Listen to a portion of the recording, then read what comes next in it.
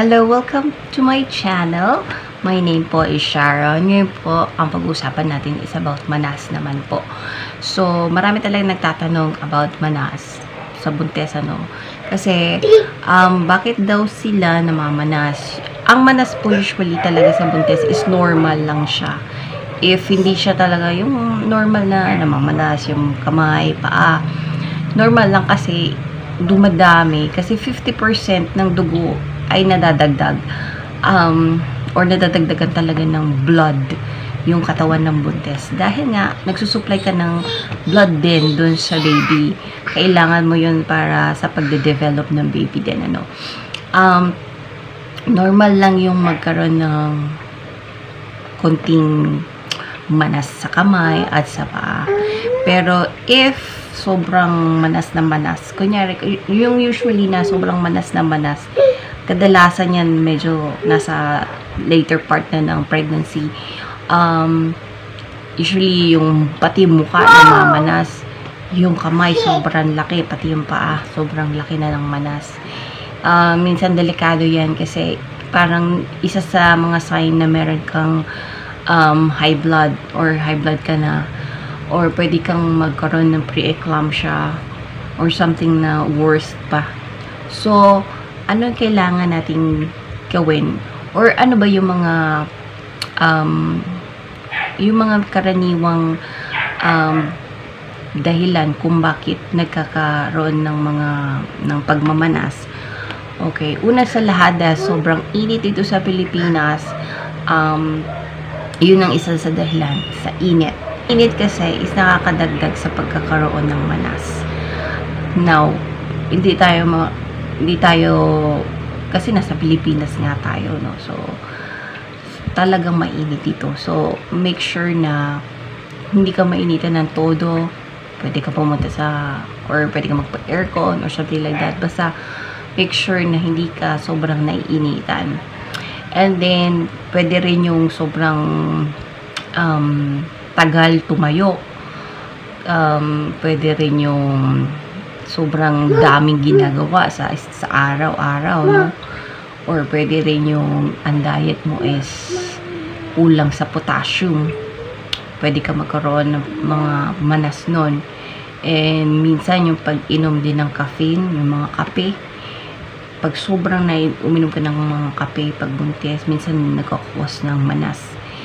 And lalo-lalo na ay yung pag-take ng maalat na pagkain. Yun ang isa din sa mga dahilan. Actually, yun ang one of the top parang cause kung bakit nagkakaroon ng mga manas, yung pagkain ng maalat.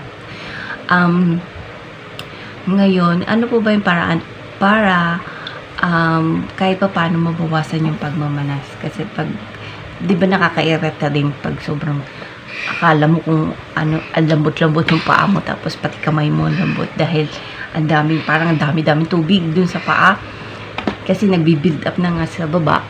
Hindi siya yung actually, kasi yung last part ng body natin is yung kamay at lalo-lalo na yung paa. Yun ang last na nakakatanggap ng dugo, kaya hindi siya nagpo-flow ng maayos, kaya talagang na-stuck lang dun. So kailangan, number 1 is kumilos-kilos, wag tumayo ng matagal, wag din umupo ng matagal. Medyo balance lang. And then, wag kang pumunta sa maiinit na lugar kasi pwede yon makadagdag sa manas. And, i-rest mo yung feet na nakataas habang natutulog ka. Pwedeng nakataas, lagyan mo ng dalawang unan yung paanan mo para nagfo-flow, bumababa yung yung blood, ganyan, yung pressure nyo, yung tubig, ganyan. And then, magsuot ka ng comfortable shoes, huwag yung masyadong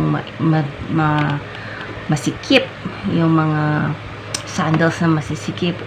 Pwede ka lang magsuot ng, very comfortable na slippers, ganon. Huwag ka ng, or pwede ka rin palang magsuot ng mga stockings na medyo bandang taas para hindi napipressure yung tiyan mo kasi malaki. So, parang lalagyan mo ng, dito, supportive dito sa medyo puson. Pwede din yan. ano ba yung magsuot ng masisikip na pants or damit. Huwag din yun. Pwede ka magbabad sa tubig, kunyari sa swimming pool or something, para ma-cool down yung katawan mo. Pwede ka rin, dun sa mga manas na areas mo, pwede mong lagyan ng cold compress. Yung malamig na compress, pwede mo siyang lagyan kahit paano mawawala. And then, ito yung pinaka-importante din, no? Drink a lot of water every single day. Ang payo sa akin ng aking OB nung ako ay buntis, from 6 a.m. hanggang matulog ka, every single hour, kailangan uminom ng isang basong tubig. So, it's more than, ilang ano din yun. So, ilang oras din yun, di ba? So, yun ang advice niya sa akin. So, every single hour, uminom ka ng isang basong tubig. So, makakatulong yun talaga kasi nagfo-flow, nawawala yung old blood mo, naiihi mo lahat, nagdadaloy na maganda yung tubig sa katawan mo. So, tubig din ang magandang tawag dito, magandang i-remedy or gawin para tuloy-tuloy yung pag-flow ng dugo. And then, ito din, sobrang importante nito, wag na kumain ng sobrang alat. Alam mo nung last ano ko, yung pregnancy ko, no, yung last week ata or 38 weeks kasi ako nun eh. So, basta last week nun, kumain ako ng bagoong. So, yung bagoong, so nung pagkaroon ko ng check-up nun, doon na nakita ng 150 na aking ang blood pressure ko. So, yun siguro ang nag-trigger sa akin na magkaroon ng high blood dahil kumain ako ng bagoong. Sarap ng kain ko nun eh. Ayun. So, yun na nangyari kasi dun lang naman talaga ako yung high blood sa last week na yun. Yung mga past from first week to hanggang ilang weeks hanggang dun sa aking last week is mga 37 to 37 weeks. Okay yung aking blood pressure. Napaka-normal. 120/80. Pero the last, nung kumain nga ako ng bagong na yun, the last na check-up ko, dun ako na emergency delivery dahil nag-high blood na ako. And bawal na bawal sa buntis ang high blood. Very delikado. Kaya na-emergency, na-emergency delivery na ako that time.